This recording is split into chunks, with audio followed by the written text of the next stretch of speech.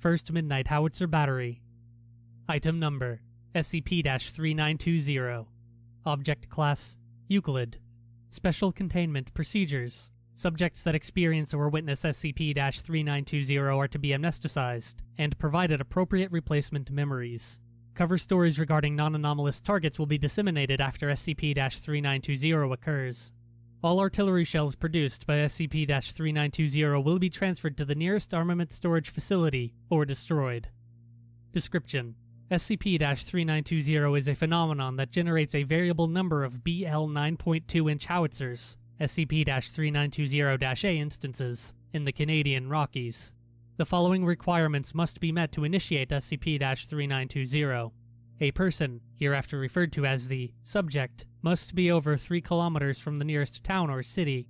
One or more persons or entities, hereafter referred to as targets, with the intent to harm the subject, must be within a 0.5 kilometer vicinity of the subject.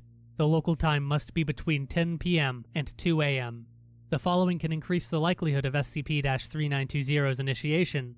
The subject is a Canadian citizen. The subject is or was a member of the Canadian Armed Forces. Multiple targets are present. A cumulonimbus cloud is present near the subject.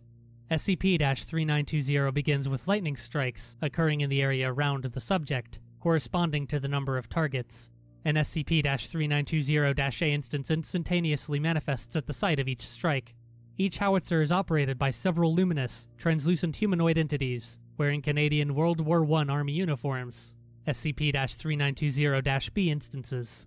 The SCP-3920-B operate the howitzers, and will fire shells at the targets, with high precision, until a shell has collided with each target, invariably resulting in their deaths. Detonation occurs if the subject is outside of each shell's blast radius. Non-detonated shells have a variation of the following message engraved on their surface: "Greetings from the 1st Brigade CFA." Footnote: the 1st Brigade, CFA, an artillery unit used in the 1st Canadian Infantry Division during World War I. Several soldiers who served in the unit were reported missing after going on trips to areas around the Rocky Mountains. When all targets are dead, lightning bolts will manifest and hit each SCP-3920-A instance, with the anomalies vanishing after. Although SCP-3920-B instances primarily focus on the operation of SCP-3920-A, limited interactions may occur with subjects. These interactions include salutes to the subject if they are former or current Canadian military personnel, waves, and thumbs-up gestures. On one occasion, a child subject was handed an individual meal pack.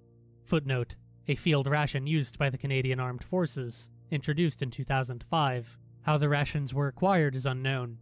By an instance.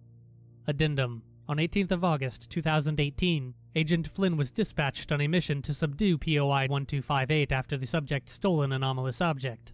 At 1:40 a.m. the following day, Agent Flynn entered a confrontation with the subject at the edge of Lake O'Hara. POI 1258 consumed Flynn's weaponry and was preparing to strangulate him when SCP-3920 was initiated. 2 SCP-3920-A instances manifested in the vicinity of both subjects, each firing a shell that hit the other instance instead of the subjects. POI 1258 swam into the lake at this point, presumably using the object to become camouflaged with their surroundings. The SCP-3920-B instances that had operated both howitzers convened near the location of Agent Flynn, appearing to enter a heated discussion while displaying signs of confusion. One instance then handed Flynn a slip of paper with the following text on it: "Bit of a screw-up. Sick. Here." All instances subsequently demanifested after a single lightning strike.